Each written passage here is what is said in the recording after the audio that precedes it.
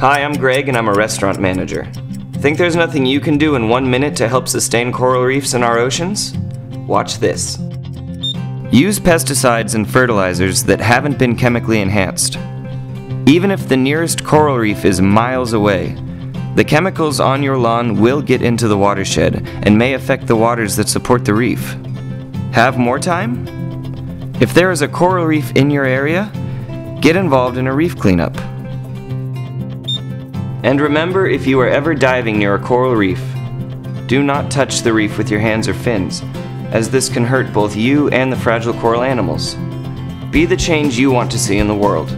Come on, let's show them what you can do.